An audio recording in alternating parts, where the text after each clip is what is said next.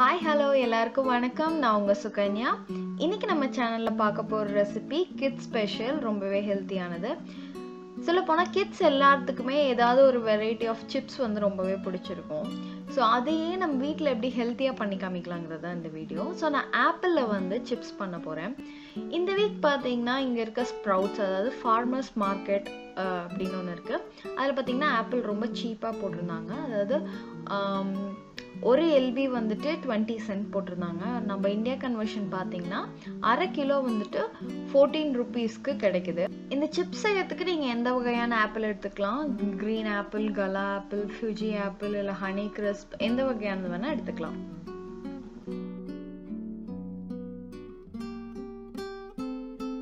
First ஆப்பிளை நல்லா wash பண்ணி எடுத்துக்கோங்க. அதுக்கப்புறமேல வந்துட்டு அதனோட 2 எண்டையுமே நம்ம நல்லா ஃப்ளாட்டாக கட் பண்ணி எடுத்துக்கலாம்.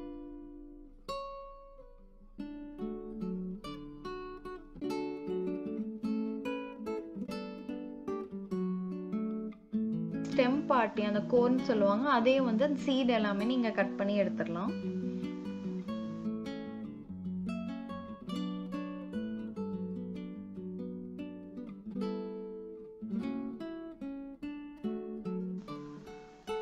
அதுக்கப்புறம் நம்ம பஜ்ஜி போடுறதுக்கு ஒரு ஸ்லைசர் மாதிரி வச்சுருப்போம்ல, அதில் வந்துட்டு ஆப்பிளை நல்ல தின் ஸ்லைசஸாக கட் பண்ணி எடுத்துக்கோங்க. ரொம்பவே தின்னாக இருக்கணும் ஸ்லைசஸ், அப்போ தான் வந்துட்டு ஆப்பிள் சிப்ஸ் வந்துட்டு நல்லா கிறிஸ்பியாக இருக்கும். இல்லைன்னா வந்துட்டு ரொம்ப டெண்டரியாக இருக்கும், அது நல்லா இருக்காது. ஸோ முடிஞ்ச அளவுக்கு தின் ஸ்லைசஸாக பண்ணுங்கள். ஸ்லைசர் இல்லாதவங்க வந்துட்டு நார்மல் நைஃப் வச்சே உங்களால் முடிஞ்ச அளவுக்கு தின் ஸ்லைசஸாக கட் பண்ணி எடுத்துக்கோங்க.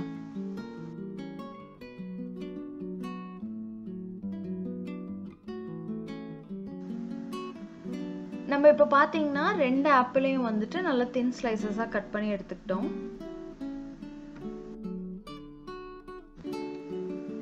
ஒரு பவுல் எடுத்து வச்சுட்டு அதில் வந்து சின்னமன் பவுடர், அதாவது இங்கே ரெடிமேடாக பட்டையை வந்து பொடியாக அரைச்சி வைப்பாங்க. உங்களுக்கு அது கிடைக்கலன்னா நீங்கள் பட்டையை மிக்சியில் போட்டு நல்லா அரைச்சி 1 டீஸ்பூன் பட்டை பவுடர் வந்து இதுக்கு யூஸ் பண்ணிக்கோங்க. அது கூட 1 teaspoon of white sugar R brown sugar add பண்ணி நீங்கள் நல்லா மிக்ஸ் பண்ணி வச்சுக்கோங்க.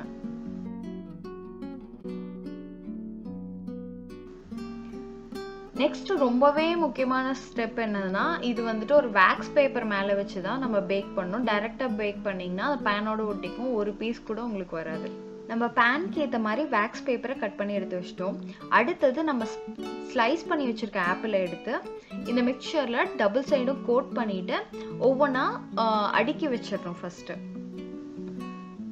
ஸோ இந்த சின்னமன் சுகர் கோட்டிங் வந்துட்டு ஃபுல்லாக கவர் ஆகணும் அப்படின்லாம் அவசியம் இல்லை. நீங்கள் லைட்டாக ஒரு இந்த பக்கம் அந்த பக்கம் 2 சைடும் வந்து லைட்டாக டிப் பண்ணிங்கன்னா போதும். ரொம்ப பர்ஃபெக்டாக இருக்கணுன்ட்டுலாம் அவசியமே கிடையாது.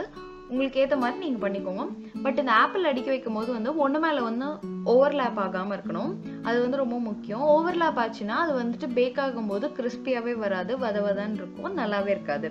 ஸோ ஒவ்வொன்றும் இடம் விட்டு இருக்க மாதிரி, டச் ஆகாத மாதிரி பிளேட் பண்ணி வச்சுக்கோங்க.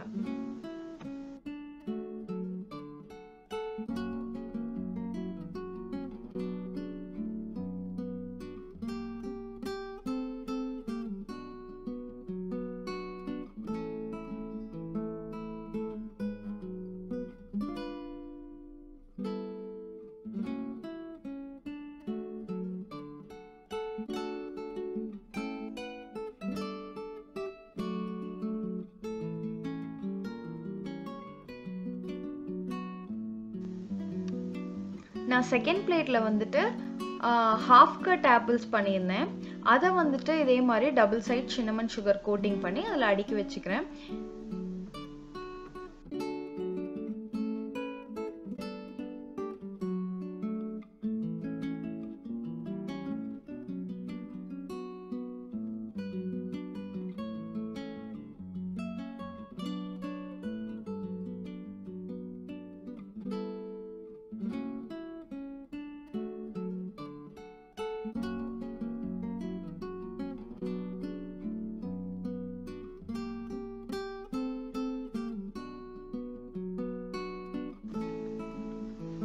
இந்த கோட்டிங் போயிட்டு இருந்த டைம்ல நீங்க அவனை வந்து ப்ரீஹீட் பண்ணி வச்சுக்கோங்க.